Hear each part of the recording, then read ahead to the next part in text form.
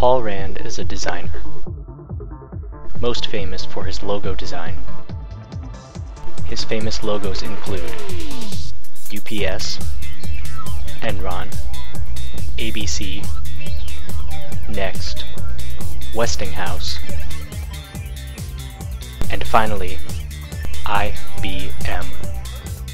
The initial Rand logo for IBM was considered too visually assertive, as seen here, so it lost some weight.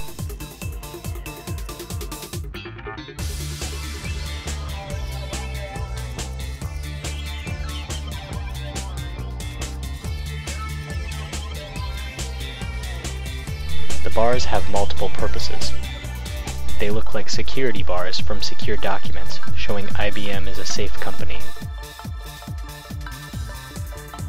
Additionally, the bars vary to have more or less visual weight. If it needs less, like on a letterhead, it's 13 bars. Otherwise, it is always 8 bars.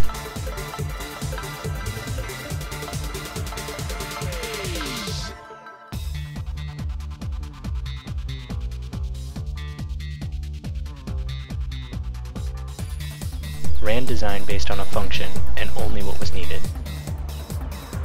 No more, no less. This can be shown in his poster design.